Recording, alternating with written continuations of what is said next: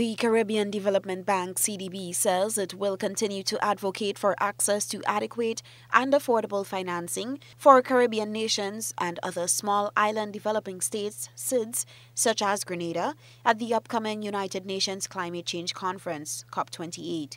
The CDB's message at COP28 will be structured around 6 key themes: investment, facilitation, adaptation, collaboration, implementation, and integration.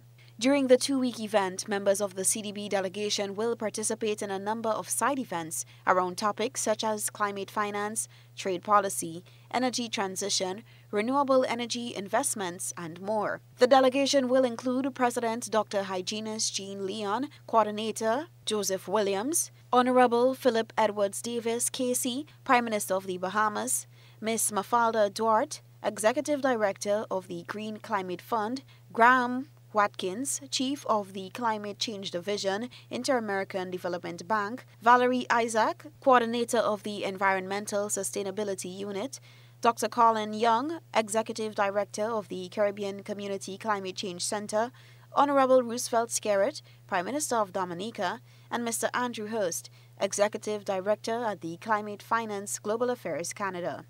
Ahead of the recent Small Island Developing States (SIDS) high-level dialogue on climate change in Grenada, Prime Minister Deacon Mitchell had called on SIDS states to form a united front ahead of COP28. But one of the key reasons for having a pre-COP meeting by heads of government in the region is for us to really sort of hammer out, what are the key talking points, what are the key initiatives that are important to us, so that when we get to Dubai, we, as much as possible, are all speaking from the same page. So there are a couple of key things that are important to us. I would start first with the question of loss and damage, because it is quite clear that climate change causes unimaginable loss and damage to almost every Caribbean island. We can start from Grenada in the south to the Bahamas in the north. When we have these massive hurricanes, we are left with having to pick up the pieces.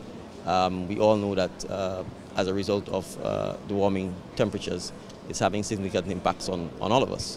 COP28 will take place in Dubai from November 30th to December 12th, 2023. Reporting for GBN News, Beverly Telesford.